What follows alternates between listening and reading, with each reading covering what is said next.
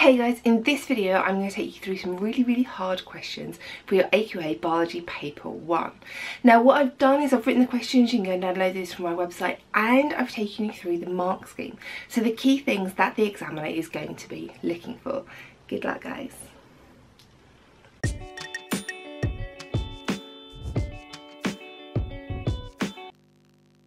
On the face of it, these questions might not look too complicated, but when we delve deep into exactly what the examiners are looking for, there are actually lots of different layers to this, and they can be much more complicated than they seem. I'm looking through how to do all of these questions, pointing out to you the sort of thing that examiners are going to be looking for. Compare the functions of organelles in plant and animal cells. Now for a compare question, we need to find the similarities and the differences.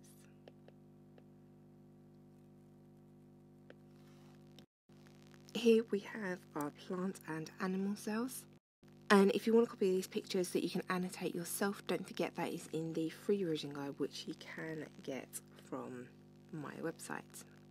This question can be answered in 2 detailed paragraphs. One addressing the similarities, one addressing the differences. So both plant and animal cells have, let's start with the nuclei. And then you can explain what the nuclei does. The nuclei. This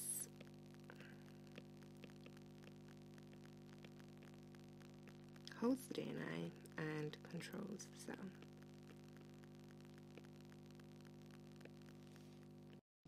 Then we can move on to the mitochondria, shown here in pink.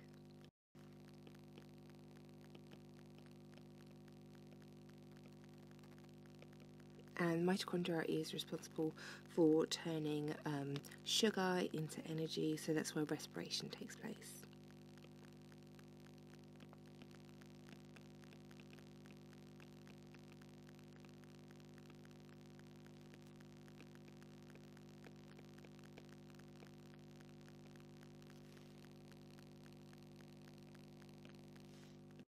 These tiny little black dots that you can see all over there are not a daddy screen, these are the ribosomes.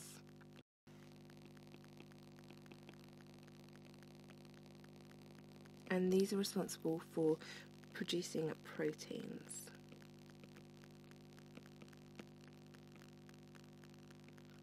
They make the proteins from the amino acid chains. Around the edge, they both have a cell membrane.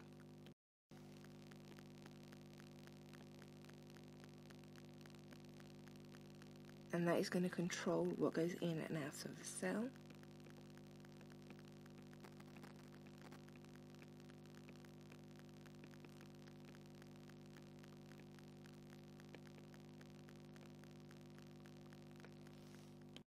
And then one that everyone forgets all over the place inside here, we have the cytoplasm.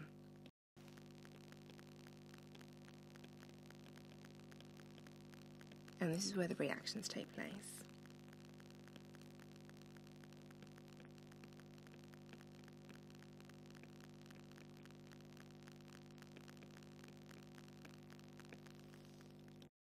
So that covers everything that they have in common. And plant cells have a number of organelles that are not found in animal cells.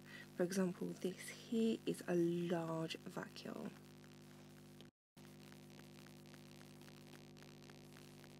And that is going to be responsible for shape and structure. We have here chloroplasts.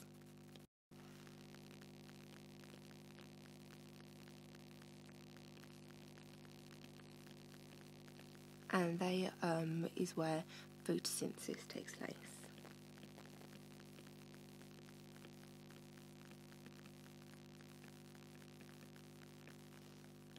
And then the last thing around our plant cell is going to be our cell wall.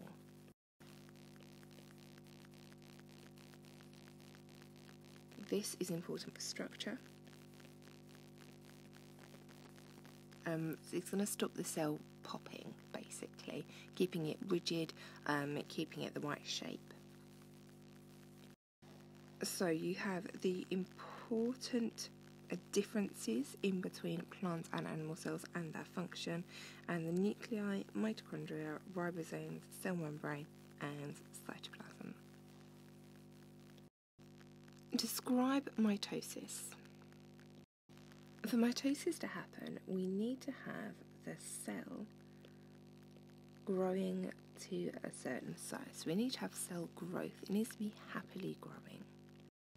Then we need the DNA to divide, to replicate, So there are 2 copies of each chromosome. These chromosomes sort themselves up, attach them to the pole, and the chromosomes line up down the middle.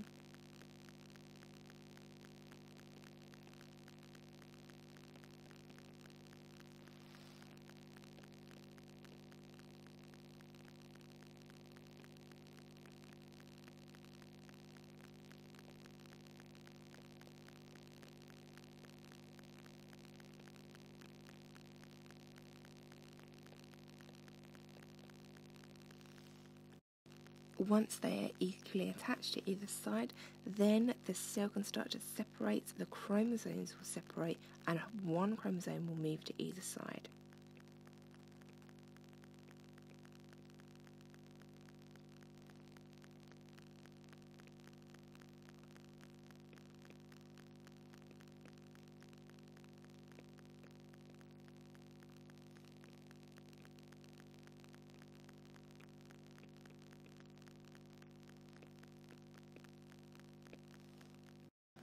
The cell can now divide, and we have 2 identical daughter cells.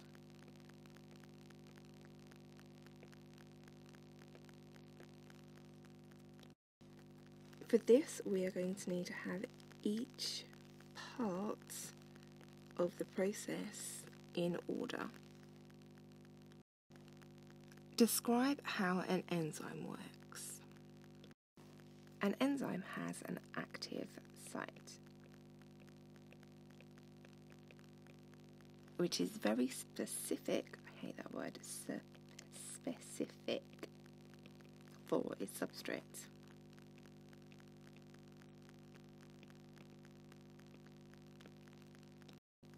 The substrate will fit into active sites.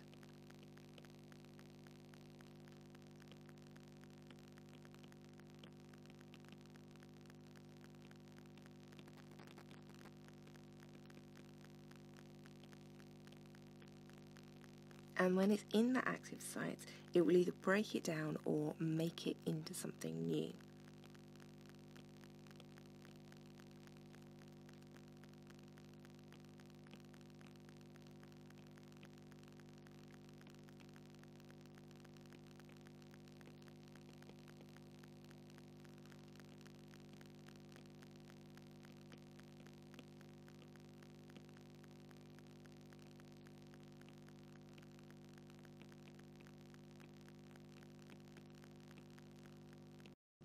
Enzyme will then release the products,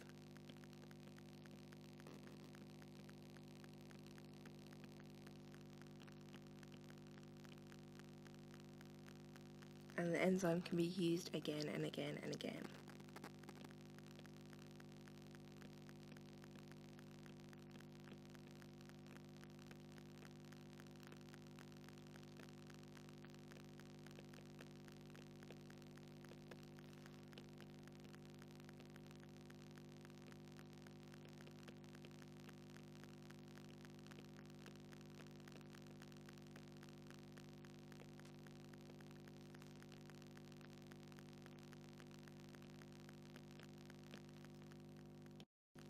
An examiner will be looking for every single one of these points to be mentioned in a question. Describe the path that the blood takes through the heart. Here is our beautiful picture of the heart. And there is a copy of this again in the free revision guide if you want to annotate this and follow along. So we are going to go in here, down here, up here, to the lungs, back through here, in here, up and out. But we need to write that a little bit properly. So the first thing you do is you write right and left on your paper to remind yourself that the heart is the other way round. The blood is going to come in here through the vena cava.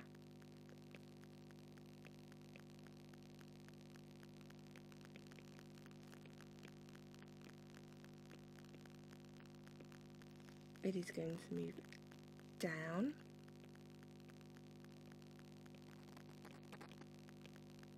to the right atrium. It is going to pass through a valve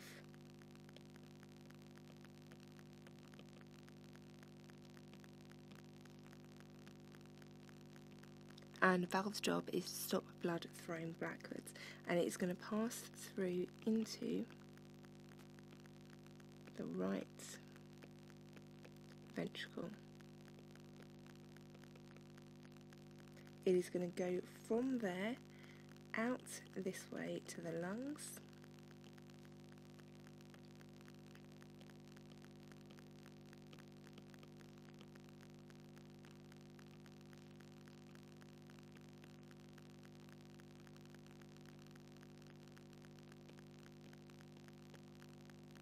and this is going to be the pulmonary artery. Arteries leave the heart, veins go into the heart.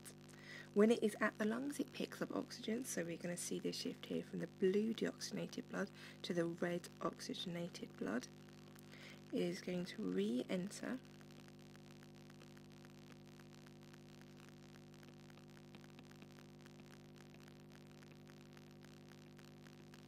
via the pulmonary vein.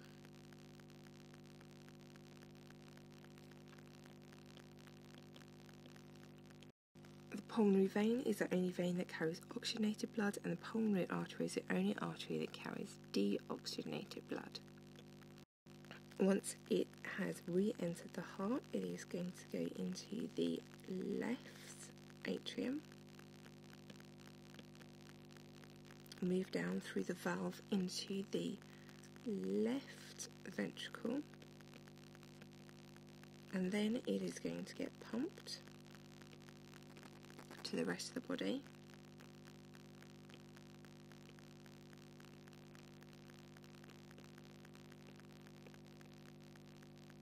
Via the aorta.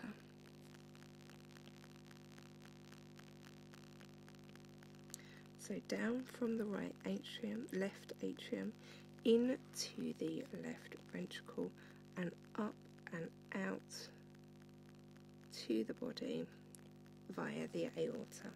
You'll notice here that this muscle on the left side is much larger than the muscle on the right side.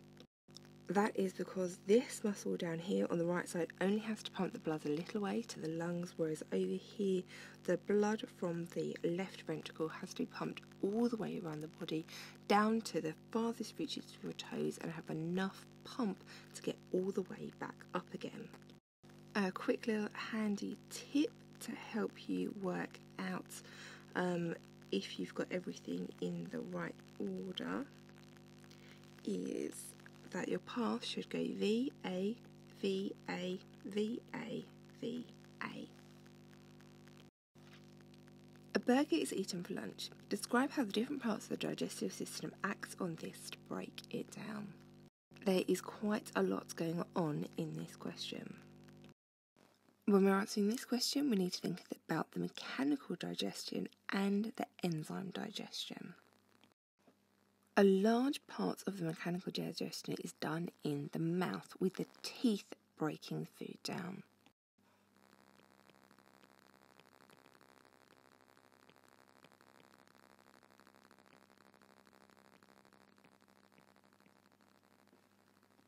The stomach will also undergo mechanical digestion as it churns things up. There are a few different enzymes we need to think about. Amylase, that is going to turn carbohydrates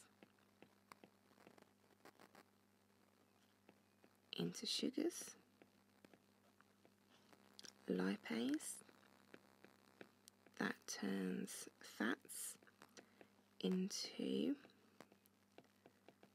fatty acids. And glycerol, and protease takes proteins and turns them into amino acids. All of these are produced in the pancreas.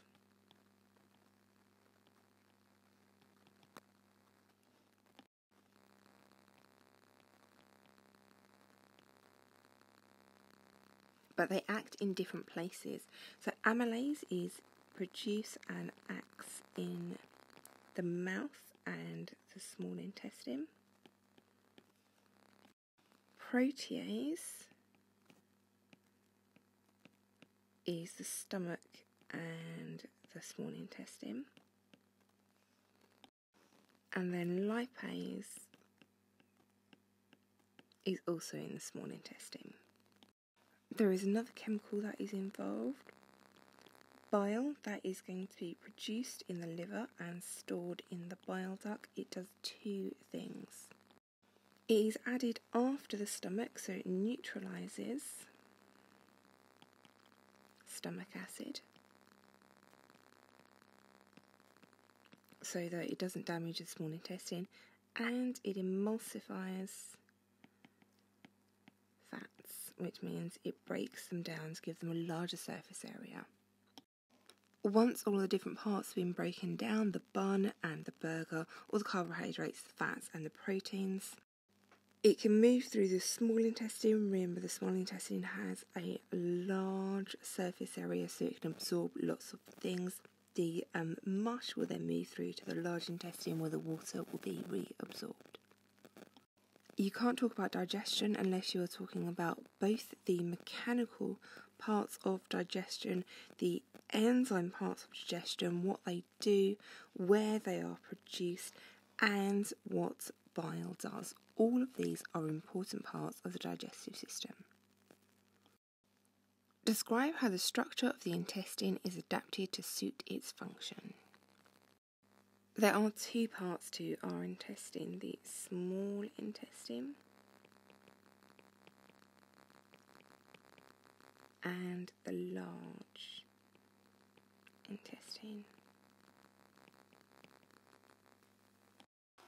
The small intestine absorbs all of the food, the goodies from that, and the large intestine reabsorbs water. Only very small food particles can pass from the small intestine to the bloodstream, so it's important that they are broken down. Now, this is mainly done at this stage in the small intestine by the various different enzymes. There are three key features to the structure of the small intestine, which means it is very good at its function. It has thin walls, so the food can easily pass through. It has a very large blood supply. When I mean large, I mean long. There's lots and lots of it. And there are villi, which means it has a large surface area.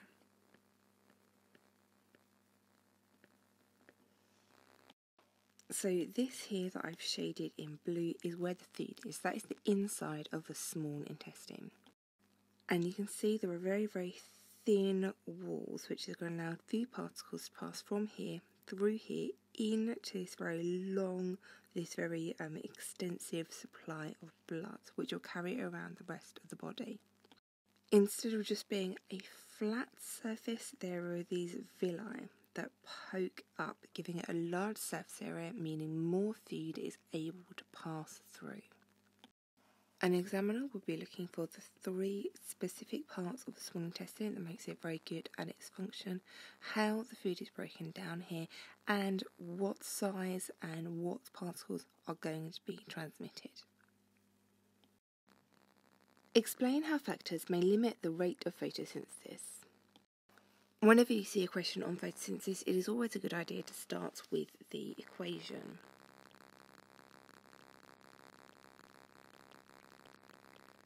Carbon dioxide plus water. We put light at the top because it is in presence of light, but light is not a reactant.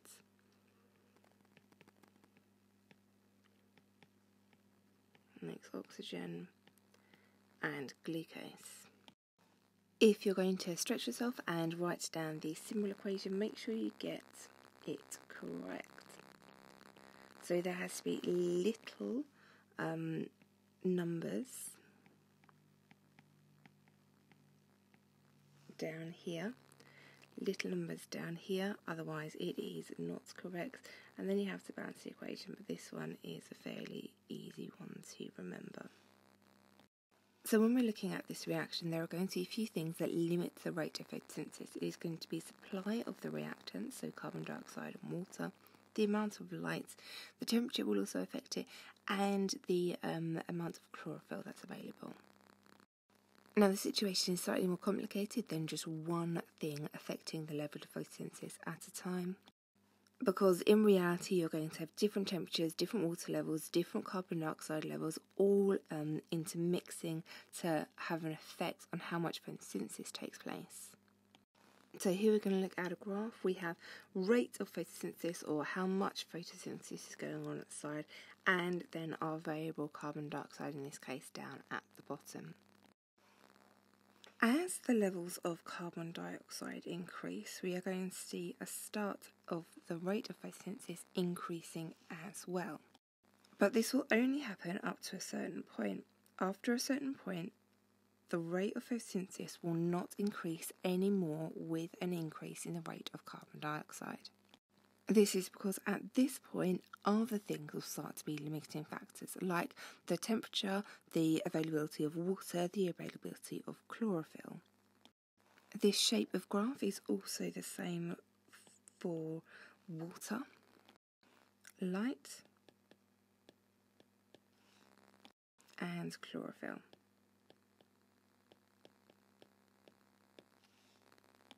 Increasing levels of any of them will increase the rate of photosynthesis as they increase, but only up to a certain point, whereupon other things will become limiting factors. The graph of how temperature affects photosynthesis looks slightly different. When we have low temperatures, we are not going to have very much photosynthesis. Around the optimal temperature, there'll be a large amount of photosynthesis, but again, if it gets too hot, then that photosynthesis won't be happening. We need to remember that everything in biology, chemistry, mostly is controlled by proteins. So if a protein is too low, there isn't going to be enough energy for the reaction to take place. The rate of reaction is going to be too high. Whereas if it gets too high, then the proteins are going to start to be denatured, and we're not going to get a reaction taking place, as a protein won't be working. There is quite a lot in this question, and if we're talking about factors that limit rate of photosynthesis, we have to be looking at all of them. The equation is always going to be important. Then we can start to look at the graphs. For any of these graphs, you need to have a 2-part graph and explain what is going on. For temperature, we have a 3-part graph and explaining what is going on at each point. Explain how oxygen debt occurs and how it can be repaid. Oxygen debt occurs when we have anaerobic respiration. It is going to be glucose being broken down without oxygen, because it's anaerobic, into lactic acid. And there is going to be energy released, but not much.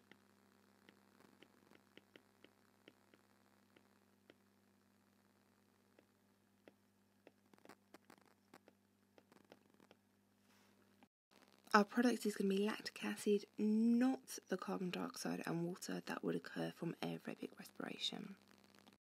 It is only going to give about 5% of the energy that aerobic respiration would give.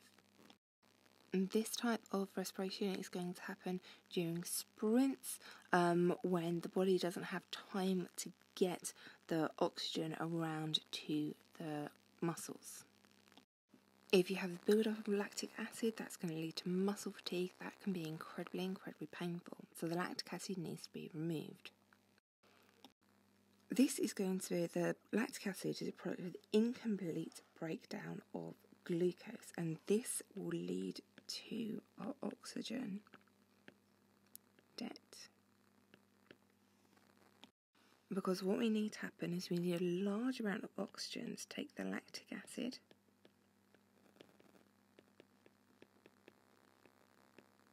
and complete the breakdown of glucose into carbon dioxide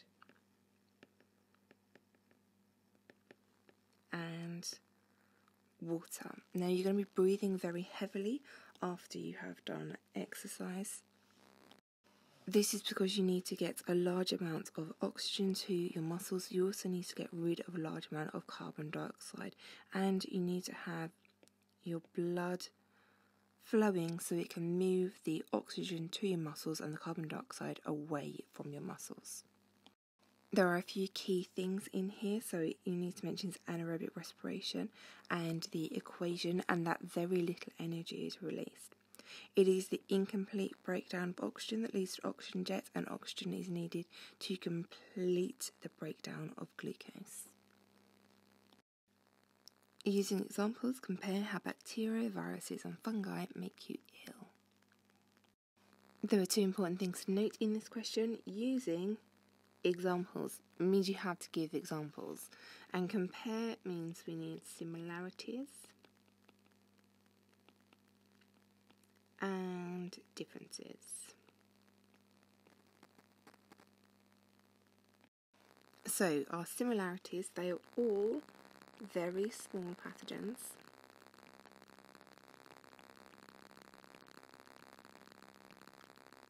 that invade the body.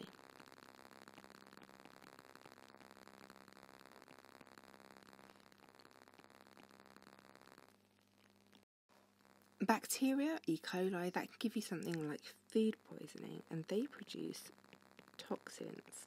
And these toxins are what's going to make you feel really ill. That's going to give you kind of like your stomach bug, that's going to make you feel very unwell. Viruses invade cells, reproduce, and then when they get to a certain level, they will explode out of the cell, killing it. And the high level of cell death is what will make you feel ill. Fungi feed off the body. So something like athlete's foot or a yeast infection will take things away that the cells need, and that is what will make you feel ill. So a few key points here that might have tripped you up. You can't just say bacteria will make you feel ill by releasing toxins, because you have to have had examples, and you have to have similarities as well. So you can get 1 mark for each of these, providing you have given an example. How do vaccines work? When you have an injection or drops for your vaccination, there is going to be a small dead or inactive amount of the pathogen.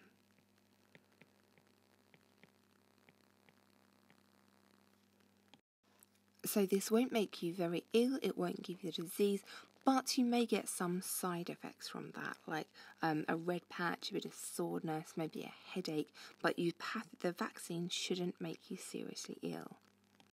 What this does is it allows the white blood cells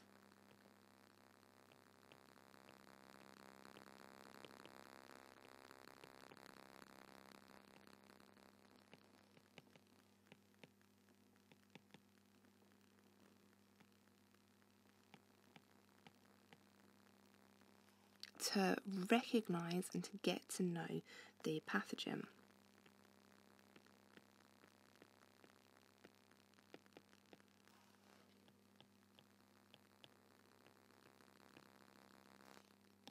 It can start to build up a store of antibodies against the pathogen.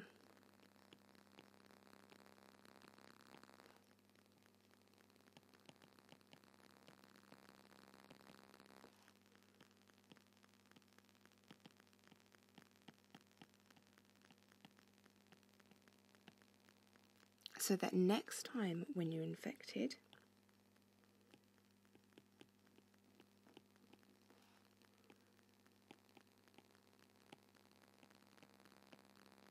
your body can react faster.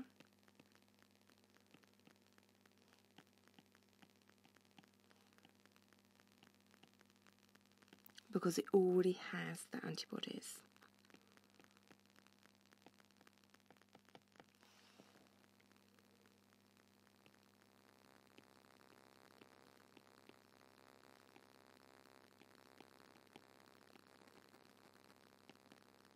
It doesn't need to build new ones because it already has them.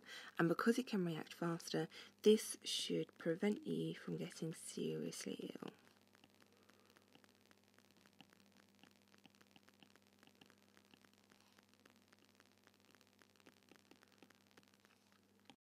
You may still get a small infection, but it wouldn't be anywhere near as serious as if you had not had the vaccination. You need to say there is a dead or inactive part of the pathogen, that is the white blood cells in the immune system. They will recognise the pathogen and develop antibodies against it. And then when you are exposed to it in the future, your body will react faster, preventing you from getting seriously ill. Ouch!